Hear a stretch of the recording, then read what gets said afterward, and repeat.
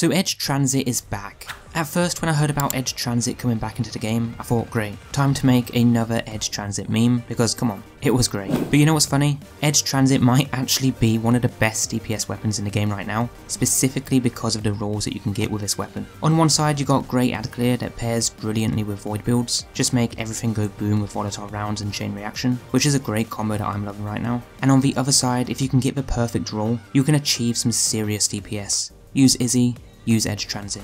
Today though, I'm going to go over all the rules for this weapon and give you guys what I think are the best rules to have for both PvE and PvP, whether you want to use this weapon for general ad clear or you want to take this into raids and dungeons for the best boss DPS. So guys, before we get into it, let me know below what rule that you're chasing, and if you find this video useful, then a rating is much appreciated. But now let's dive right into it.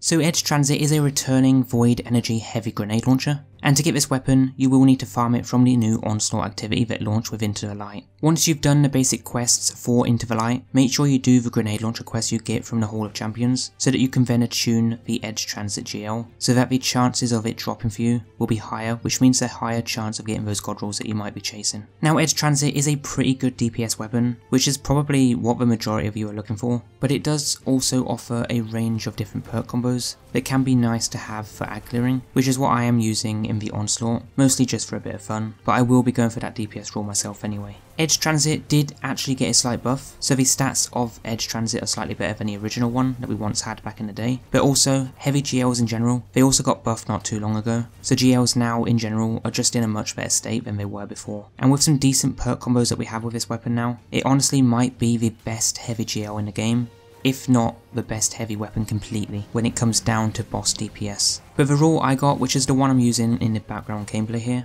was chain reaction and destabilizing rounds, although I was using the deconstruct perk because the volatile perk was pointless for me since I was using my hunter Jafalcon's build that gives me volatile anyway. But if I wasn't using Jafalcon's, then I would have stuck with that initial perk of destabilizing rounds. But I am loving this weapon a lot in PvE right now, which is funny because I wasn't even hyped at all for this weapon when I heard it was coming out. Now the rules for Edge Transit that you can get in the first slot are chain reaction, impulse amplifier, cascade point, repulsor brace, field prep, auto loading, and envious assassin. In the second slot you can get frenzy, adrenaline junkie, deconstruct, bait and switch, explosive light, full court, and destabilizing rounds. Honestly a lot of good perks to use, but for your PvE godroll you'll want to go with quick launch, spike grenades, envious assassin, and bait and switch with a reload speed masterwork. You can also use cascade point, that's not too bad as well, but envious assassin and bait and switch is pretty damn lethal in PvE for having probably the best DPS in the game by just throwing in all your damage within a short space of time. I do actually prefer the alternative godroll, and hear me out, but it's probably a mix between field prep and auto loading with bait and switch. The reason for this is because although we're losing a bit of DPS, so we're going to be slower, it's actually easier to maintain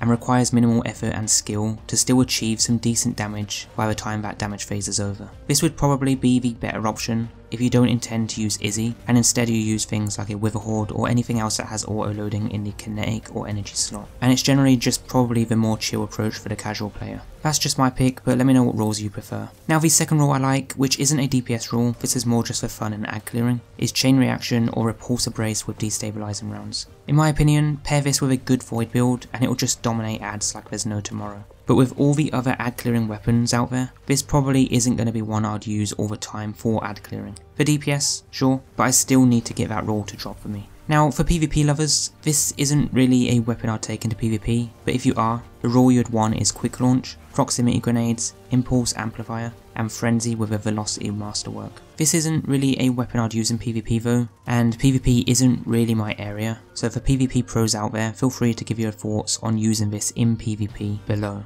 Otherwise, that's all I got for you guys today, another quick weapon rule breakdown. So as always, thank you all for tuning in, and until next time, take care and stay safe.